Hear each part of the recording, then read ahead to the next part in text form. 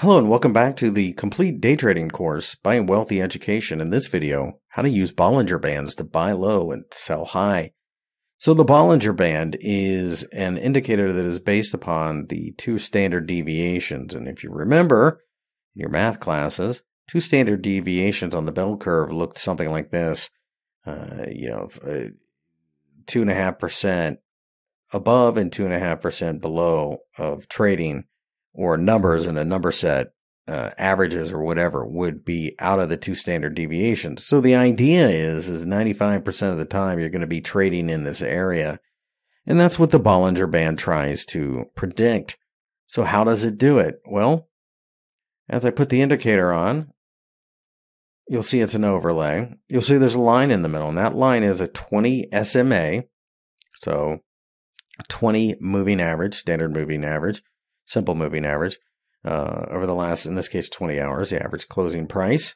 That's why it says close there. And then two standard deviations. All of this can be adjusted, but this is the standard layout. So when you look at the indicator, the first thing that you're going to pay attention to is the moving average. So this 20 SMA shows that we are in an uptrend. So what does that mean?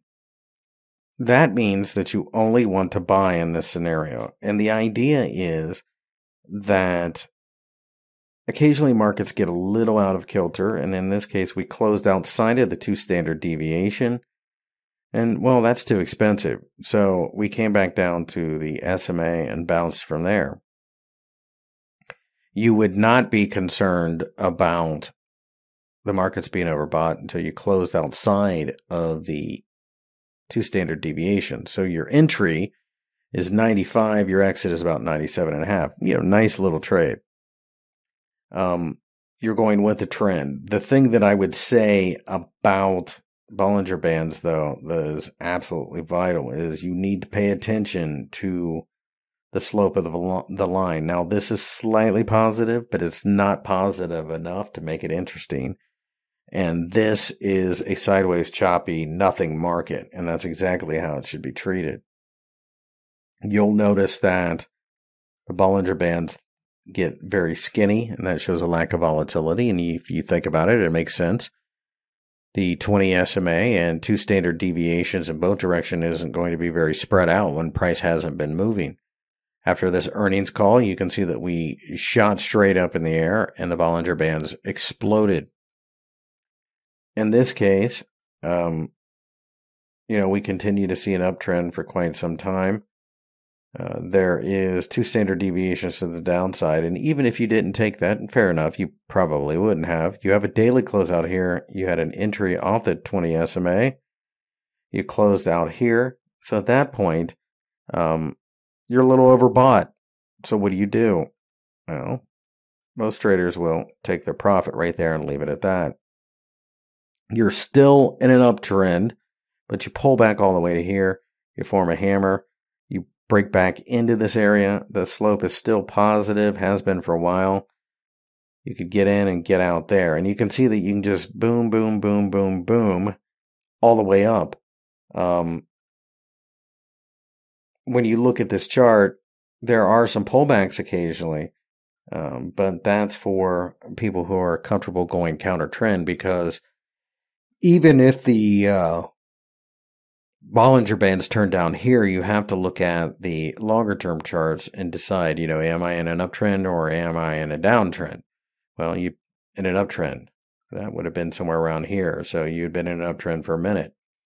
Even though you have some pullbacks occasionally like this, you're still in an uptrend. So definitely you want to keep the longer term trend in mind.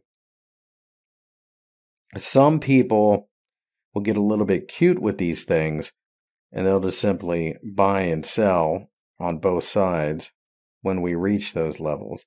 And that's fine, especially on closing outside of it, but it doesn't always work. Like everything else, there is no magic bullet.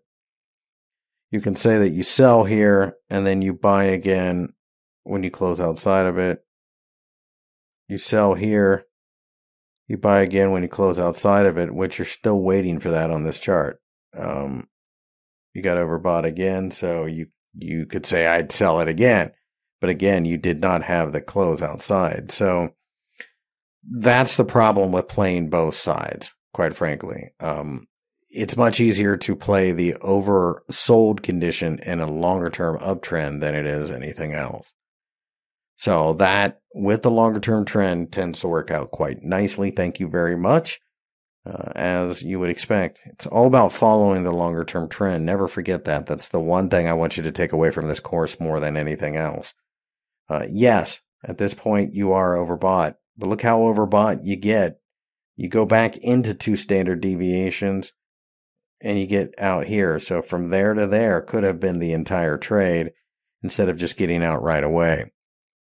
And the way you feel comfortable doing that is going with the longer term trend, because these areas here that I had mentioned previously, while technically overbought, it's still in an uptrend and it can stay overbought for quite some time.